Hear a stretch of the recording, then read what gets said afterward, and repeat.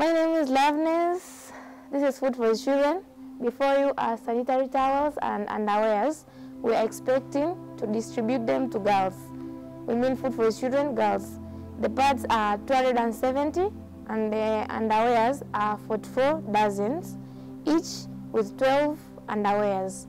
The pads are going to be distributed to 2 schools, and the rest of the pads are going to be given to Food for the Children, girls.